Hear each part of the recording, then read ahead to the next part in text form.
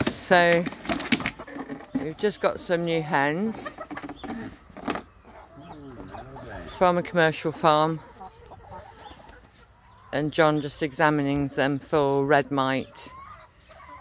Generally that's the worst thing, that the ones from these commercial farms, they can't afford to get red mite and things. So this is a newly rescued hen. You can see how pale her comb is, and she's going to be in shock now compared to that one there, but they all look like that when we get them.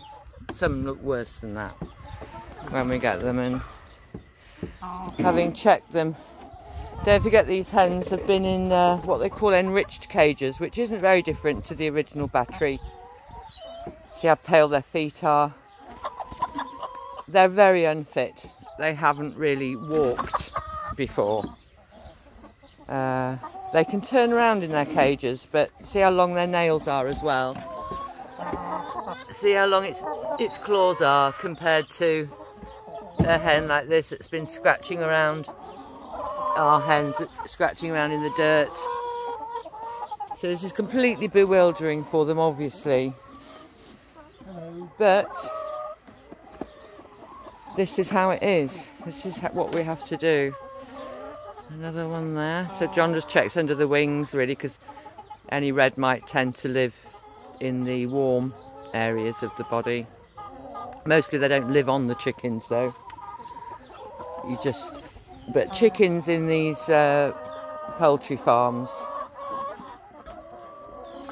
they're very unfit, but they're also sort of vaccinated and wormed and up to the hilt, because they can't afford infection because they're all so close together.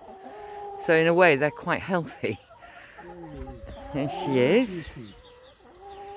Look at her lovely wing feathers. And here they go. Completely bewildered. There's Goldie, look. Hello, Goldie.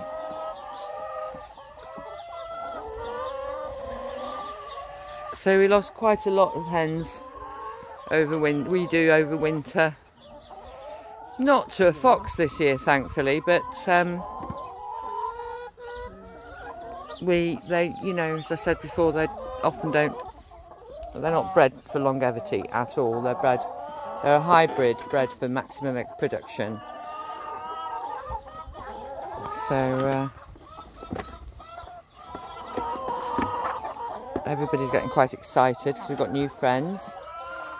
They don't really know what to do, of course.